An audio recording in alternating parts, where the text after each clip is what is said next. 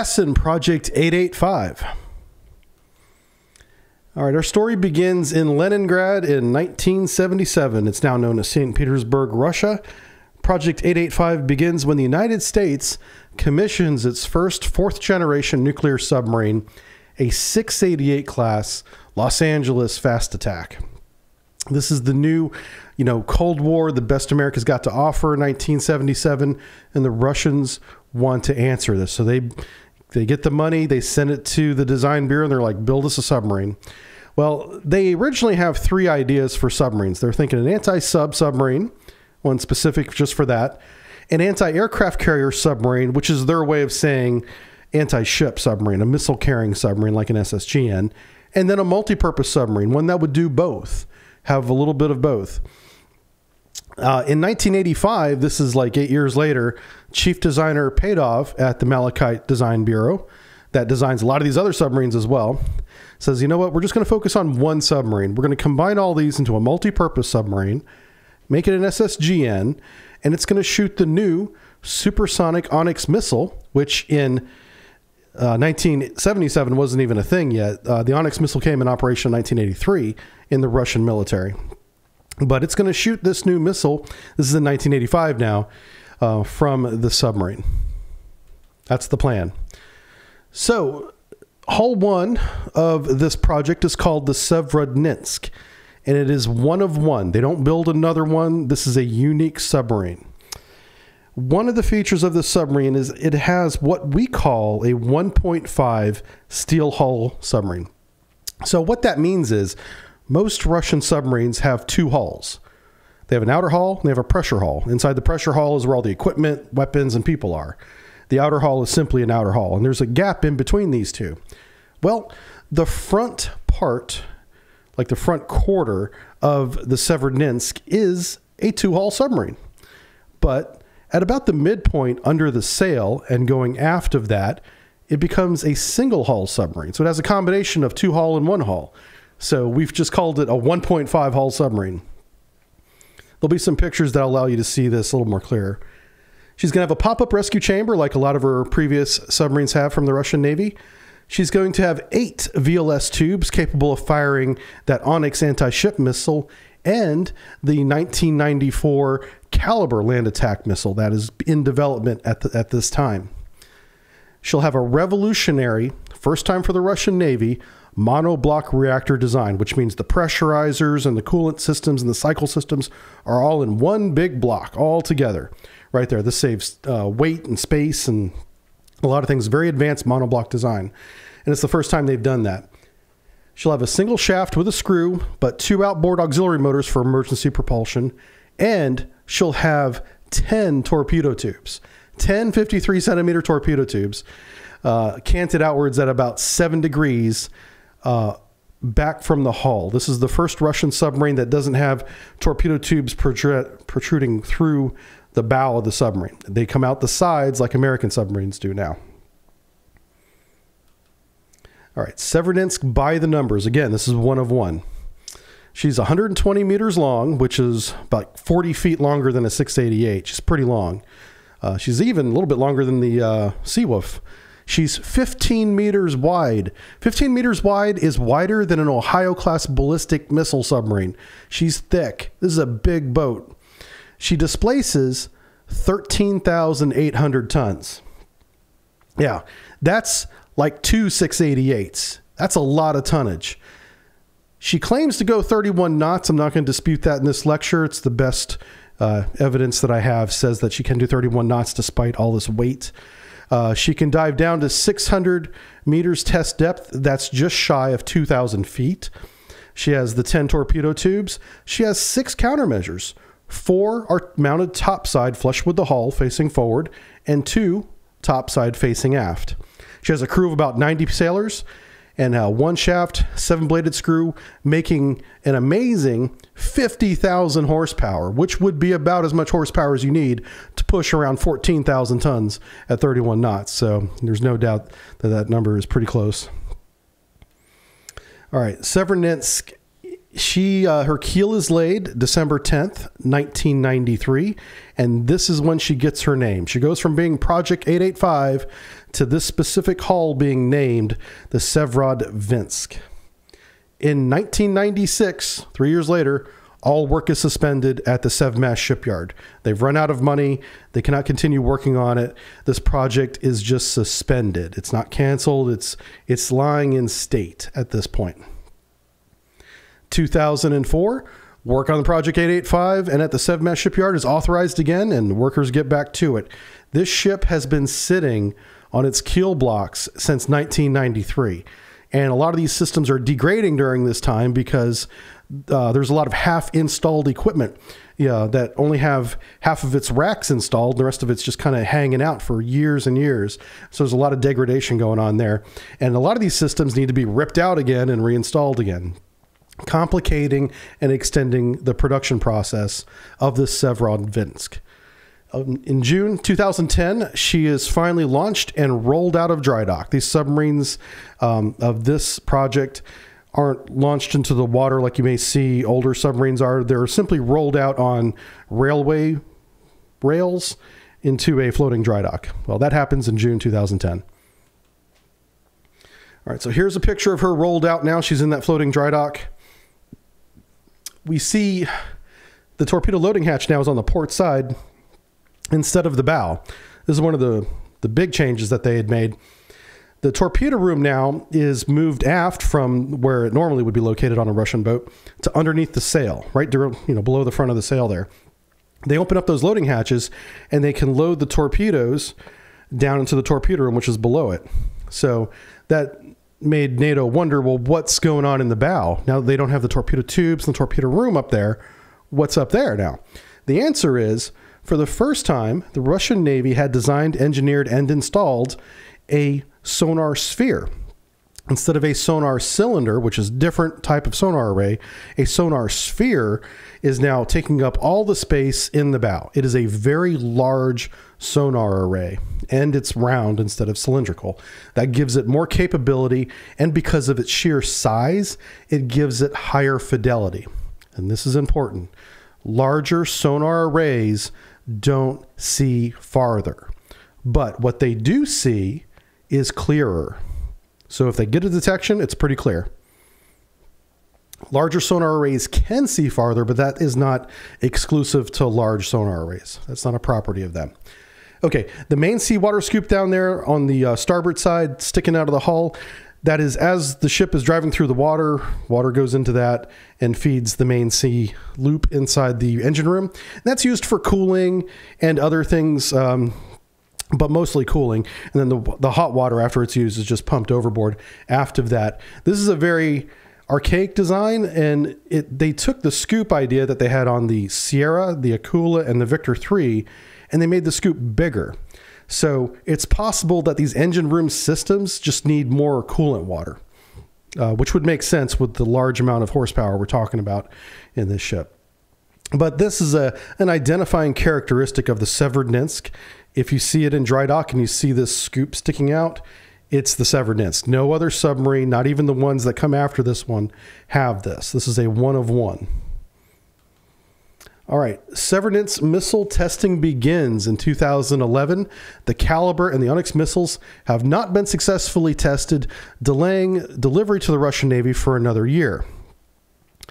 In August 2012, they've tried it again, and the Navy declares that the sea trials were successful, but will not be delivered to the Navy yet, pending further missile testing. Now, these missiles have been in operation in the Russian military for decades, and the Russian Navy is now telling us that it is these missiles that are not working properly, delaying the delivery of the submarine. It is likely that this is not true. What is more likely is that there is a problem with the submarine launching equipment itself causing this delay. But the official story from the Russian Navy is that it's the missiles, not the submarine. Everything is fine, comrade, on the submarine. It's not the submarine. But I'm here to tell you, it's probably the submarine. In November of the same year, a few months later, they do successfully test the Onyx anti-ship missile. All right, so Severodvinsk missile testing continued into 2013, and in October, they did successfully test the Caliber missile again, and the next month they tested the Onyx missile. And one way you can tell the difference between these two missiles when you see pictures or you have video of the launch is look at the parabolic state of the missile pictured on the right. That is a Caliber missile being boosted out of the water. That is a land attack missile. There is a anti-ship variant, but this is primarily a land attack missile, and that's what it looks like when it's launched. The Onyx, on the other hand, is an anti-ship missile, and it's supersonic. And whenever it comes out of the water, the booster engines have little vector thrusters on it that tip it over horizontal to the horizon in the direction of the target. So it only comes out of the water, you know, a few dozen meters before it turns flat and races off over the horizon. And it is an extremely fast missile, very capable, the Onyx missile. All right, Severodvinsk rescue pod test. This is one of the crew's favorite because this is what's going to save them if anything really bad happens. Every submarine going back decades into the Cold War has had a rescue pod. They haven't always worked. They haven't always saved the crew, but it's a really good peace of mind to have them on board. And so that's why they do have them. And here's some pictures from the inside. You can see one of the benches there with the breathing apparatus equipment there. Now, every Russian submarine, whenever he's on board, whether he's in port or not, is wearing a breathing apparatus, emergency breathing apparatus. That's what that thing is that you see strapped across their body over their shoulder as they walk around in pictures and in video. It's emergency air breathing mask. But they have some extras in here just in case, you know, obviously if you're using this, something terrible has happened. Maybe not everybody has their breathing apparatus. There's some extras there. They have a hammer there mounted on the hull. They can take that out and hammer on the hatch to let people know that they're ready to be rescued. Or if they're, you know, just bobbing around, they can hammer on the hull, and other submarines can probably, in the vicinity, could probably hear them in there and get their location. Down at the bottom, you can see the submarine now, after the test has been successful, it's returning to port without the rescue pod. So she is capable of operating without it. And she pulls up next to the pier where the crane simply reattaches the rescue pod on. This all happened in 2014, right off the coast of the Kola Peninsula. All right, Severodvinsk deep sea trials. Once they have the missile test done and they got the rescue pod tested, they're ready to go all the way down to test depth. So in March 2015, they dived to test depth and they exercised the torpedo tubes. Now, this means that they just shoot water through the torpedo tubes. They don't actually shoot a torpedo at test depth at this time. But what they do is they come shallow again. They get onto a torpedo range, which is in the Barents Sea. There's one in the White Sea too, but in the Barents Sea is where they did this. And they shoot 53 centimeter torpedoes, including a rocket torpedo. They shot one of those, which that's rare to see one of those go off. And she also successfully tested all of her communication systems, satellite, you know, radar, all those masts and antennas that come out of the sail. All that was successfully tested in March 2015. And the general director of the Malachite Design Bureau finally declared publicly during an interview with media that the Severodvinsk was fully functional and ready for deployment in 2015. Now, keep in mind, at this time, she had been part of the Navy for a couple years, but now she's ready to go because she's completed all these milestones. All right, so let's talk about Severodvinsk operations. She hasn't done much. Yeah. So in April 2016, she partakes in the annual, you know, naval games that happen right there in the Barents Sea. She does launch some missiles, so she's out there doing her thing. I believe, and this is my opinion, I have nothing to back this up other than my own experience, that in 2016, it is highly likely that a Royal Navy submarine or an American submarine was in the Barents at the time of these missile launches, because that's what we do. And this would be a great opportunity to just observe her operating and learn how she operates, and also get some details about what systems make what noises, so that if you hear that out in the middle of the Atlantic, you'll know what it is. Well, she does this 2016, 2017, 2018, each time taking part in these exercises and firing missiles. In 2019, she does something completely different, but Russia has different standards than pretty much the rest of the world. And what they do is they fire her caliber missiles. Those are the land attack missiles. They do a test firing of the missile from the pier. Like, they're tied to the pier. They're not at sea.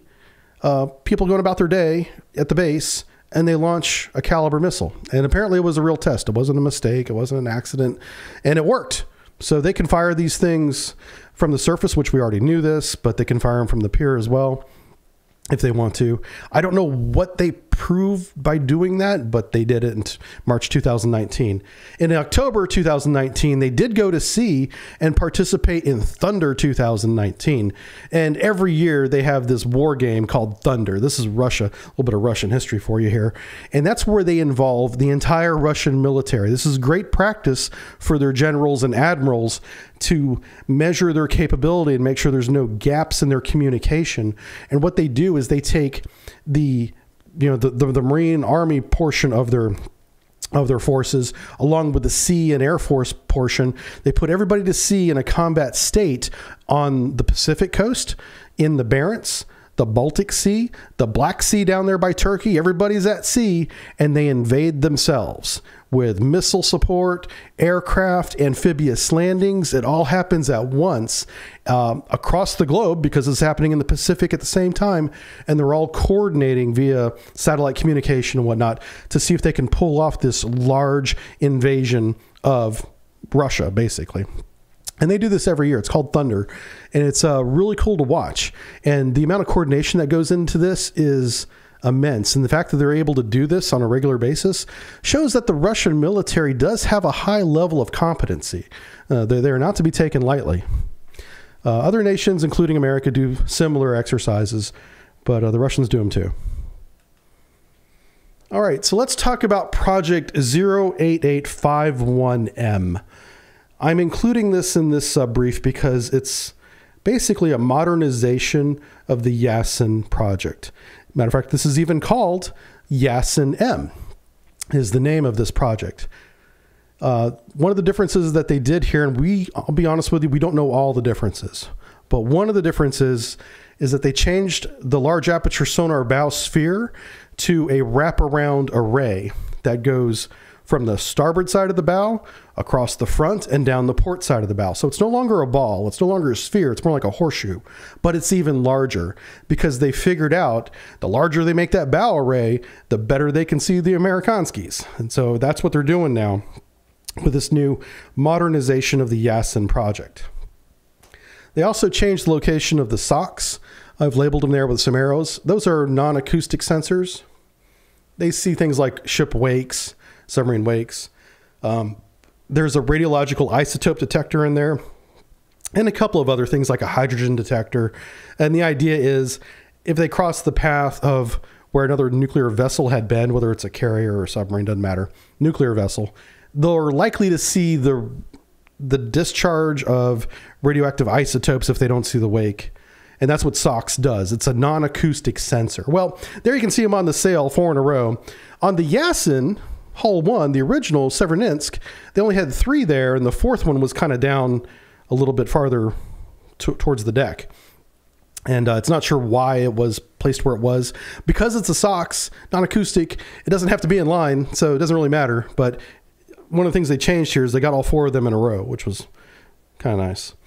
And also, and I can't confirm this, and I wish I could, but I strongly believe it's true, that they reduced the number of torpedo tubes from 10 to 8. There's no real reason why. I can offer reasons, but again, there's no official reason why they would have done this. But you don't need 10 torpedo tubes in modern warfare, okay? If 8 doesn't get them, you're not going to get them. Plus, those extra torpedo tubes add weight to the submarine, which slows you down. It also adds a lot of cost to the submarine because it's not just a tube by itself. It's a tube with a lot of other systems attached to it to flood it, drain it, eject it. You know, it's more than just a tube by itself. And it requires a lot of maintenance. You know, if you have 10 or even 8 torpedo tubes, their torpedo maintenance division must be huge to be able to take care of all those tubes properly. So I believe the modernization program 08851M has 8 torpedo tubes. All right, let's talk about Hull 1. They built 6 of these, or they're building 6 of these. Hull 1, the keel was laid in 2009. It's called the Kazan. She did launch in 2017, so she's into that dry dock, of which we have the pictures here for you. In December 2018, she did test missiles in the White Sea, so she's in the water as we speak.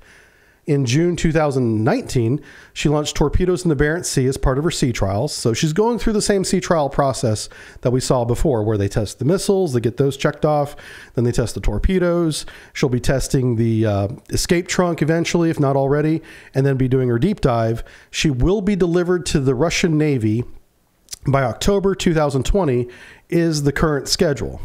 Obviously, that could change between now and then if any of these systems fail. But if they don't, she will be delivered to the Navy for operations and war games and whatever they want to do with her in October 2020. One of the changes that they made to the Yasen-M project is they took out that scoop I showed you. Okay, so the scoop is no more. It's only on the Severodvinsk. It's not on the Kazan or any of the other ones. And they just made it flush with the hull there. You can see where the seawater comes in and then the seawater goes out. Notice how where the seawater comes in is always forward of where it is ejected, because you don't want to be recycling your own seawater as after you use it. And it's usually at a different height on the submarine as well. It could be lower, it could be higher. In this case, it's a little bit higher than the seawater intake. All right, so hull 2 is called the Severodvinsk. Keel laid was in 2013, so a long time ago. She did launch on Christmas Day, 2019, and she's expected to be commissioned in 2020. After that, she'll begin her sea trials. So she's still at least a year away from being operational, probably 2 years. All right, and here are the other hulls that are being built right now in Severodvinsk shipyard. All of them are being built there. We have the Krasnoyarsk, which is K571. It's actually got its hull designation. It's the third hull. That keel was laid in 2014 and is not complete. We have the Arkhangelsk K564, which is hull 4, keel laid in 2015. The Perm, hull 5, keel laid in 2016. And the Ulyanovsk is hull 6, keel laid in July 2017. Again, these 4 are not finished. They are underway in construction right now. And the Russians have budgeted 2 more hulls, of which have not been laid yet. So as soon as they have space in their shipyards, they plan on making 2 more of these, bringing the total number up to 8 eventually. But again, this is all new, in progress, happening at the time of this recording. This is the beginning of the story of the Yasen and the Yasen modernization. All right, so my final thoughts. Let's talk about Yasen Project 885. I think that it was a production disaster. There's no way around it. And it's not any one person's fault. It's not the shipyard's fault. It's not the shipyard workers' fault. It's not the design bureau's fault. Communism collapsed during the production of this submarine. And it was years before they were able to recover from that and then begin thinking about, oh yeah, we have to finish building these ships that are in our dry docks in Severodvinsk shipyard. And that's... there's nobody could have saw that coming, and they did their best to work around it, but it didn't change the fact that it was a disaster. She sat on her keel blocks for over a decade. She had to rip out a lot of that gear that was never finished, installed in the 90s. A lot of the design, which you cannot change because the design has been, is already done. That's been superseded. That's why they needed to have a modernization after they built the first hull, because it was decades later. Missile testing held up operational availability. That's because they blamed the missile and not the submarine, but something held up operational availability. And to this day, the Russian Navy is not willing to deploy the Severodvinsk, that's the original one, outside the Barents Sea. They won't let her come out and play. We want to bring her into the Atlantic so we can see what she's all about. But the Russians know that too, and that's why they're not doing it. So it's possible that they're hiding something. There could be more to this ship that's not working right than what we know, just because they're guarding her so close. So whenever she does make a deployment into the Atlantic, of course, we're going to try and get more information on her. And if that becomes public, I'll bring it to you guys here. But as of right now, she is a Barents boat. She doesn't leave basically the shorelines of the Kola Peninsula at this moment. Now, the new project 08851M is untested. It could be great. Obviously, they made a lot of changes. They've learned a lot of things from the original Yasen, from the Severodvinsk. They've learned that what doesn't work and what does work. They've made improvements. They've made changes, and that's evident in the pictures we have from the dry dock. But we haven't seen them. We don't know what they haven't gone to sea yet. They haven't deployed yet. We haven't even really watched them do sea trials yet. So we'll see what they're like whenever they become operational. Again, this is a work in progress. This is the cliffhanger ending right here. We don't know what is in store for these ships, but as we find out, we'll bring them to you here.